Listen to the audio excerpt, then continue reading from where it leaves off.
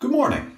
Bo, what are the two equations we have for the force of gravity acting on an object? Flippin' physics. Well, we have force of gravity equals mass times acceleration due to gravity. Which we can use when the acceleration due to gravity is constant, like on the surface of the Earth, where the acceleration due to gravity is 9.81 meters per second squared. Yeah, thanks, Billy. The other equation is Newton's universal law of gravitation, where the force of gravity equals the universal gravitational constant times mass 1 times mass 2, all divided by the square of the distance between the centers of mass of the two objects. And we can always use that equation even if the acceleration due to gravity is not constant. Now we are going to introduce the concept of the gravitational field. Let's start with the simpler of the two equations. If we divide the equation for the force of gravity by mass, we get the acceleration due to gravity equals the force of gravity divided by mass. Billy, what are the units for little g here? That would be force in newtons divided by mass in kilograms, so newtons over kilograms. I thought acceleration was in meters per second squared. It's the same thing because newtons are kilograms times meters per second squared. So if you divide that by kilograms, you get meters per second squared. I get the units, but I don't know what this is. Okay, so first off, yes, newtons per kilogram is the same as meters per second squared. Second, the acceleration due to gravity equals the force of gravity divided by mass is the equation for a gravitational field when the gravitational field has a constant value like it does on planet Earth. Hold up. Did we not recently prove the acceleration due to gravity at the top of Mount Everest is 9.77 meters per second squared, and therefore show the gravitational field on the surface of the Earth is actually not constant? Okay, sure, right. So it does vary ever so slightly. However, for our purposes, we can assume the acceleration due to gravity on the surface of our planet is constant. And therefore, there is a constant gravitational field which exists on the surface of planet Earth. We illustrate it this way.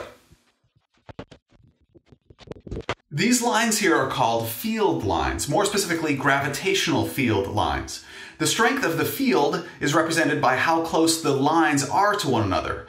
Because all these lines are parallel and down, the distance between the lines is constant, and they illustrate a constant downward gravitational field. In other words, we live our lives in a constant downward gravitational field which has a magnitude of 9.81 meters per second squared. Any object we drop while standing on the surface of this planet will, in the absence of air resistance, increase its velocity by 9.81 meters per second down every second. The concept of a gravitational field essentially removes the mass of the object, which has the force of gravity acting on it, and identifies that the mass of the object is irrelevant as far as the acceleration due to gravity is concerned. No, I'm sorry, I'm still confused. What is a gravitational field? How about this? If Mr. P were holding a book, the book would have a force of gravity acting on it. The same would be true for a medicine ball and an umbrella. Each object has a different mass and therefore a different force of gravity acting on it. However, because the gravitational field equals the force of gravity divided by mass, each object has the same ratio of 9.81 newtons per kilogram and therefore the same gravitational field acting on it. But imagine if Mr. P were not holding anything. Even though there is no mass in that location, that region of space still contains a gravitational field with a value of 9.81 newtons per kilogram. We could put a mass there and it would result in a corresponding force of gravity acting on the object. That is what it means to have a gravitational field. The empty space contains the possibility of a force of gravity.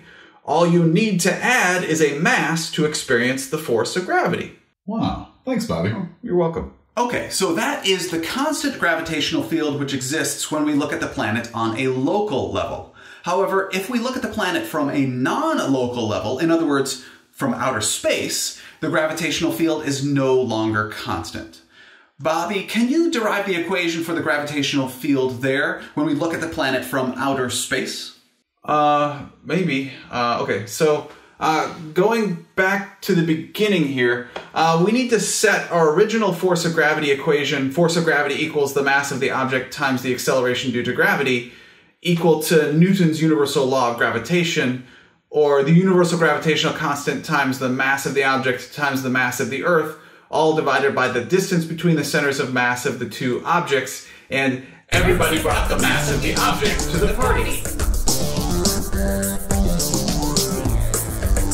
Everybody brought mass. Correct. We have derived this equation before. However, realize now we can identify this as the gravitational field which surrounds and is caused by the Earth. And more generally, if we replace the mass of the Earth in this equation with the mass of any object, you get the gravitational field that surrounds and is caused by any object, which looks like this. Notice, according to the equation, because the gravitational field is proportional to 1 over r squared, the gravitational field decreases as we get farther from the planet.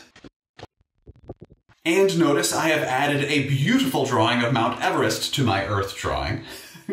The peak of Mount Everest is a bit farther out in the gravitational field, and therefore the drawn field lines are just a bit farther from one another, and therefore the gravitational field is just a bit weaker at the top of Mount Everest. That's right. Previously, we determined the acceleration due to gravity on the International Space Station was 8.6 meters per second squared.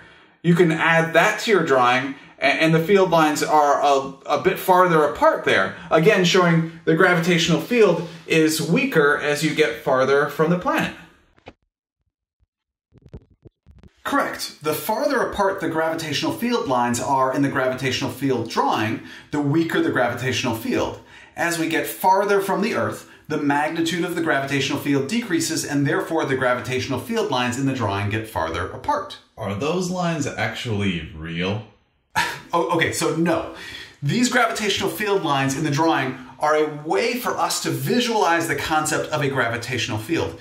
It is our way of illustrating what the acceleration of any object would be if it were placed in a location in the gravitational field. But no, it's not like these lines exist in the real world. They are a visual construct to help us understand the physics. Oh, also, notice the equations for gravitational fields we have here are the magnitudes of those fields. For the constant gravitational field, the direction is downward toward the center of the planet. For the gravitational field which exists around any object, the direction is toward the center of mass of that object. So the gravitational field is always toward the center of mass of the object? Right. So the direction of the gravitational field is always toward the center of mass of the object creating the gravitational field, because the force of gravity is always a pull. Thank you very much for learning with me today. I enjoyed learning with you.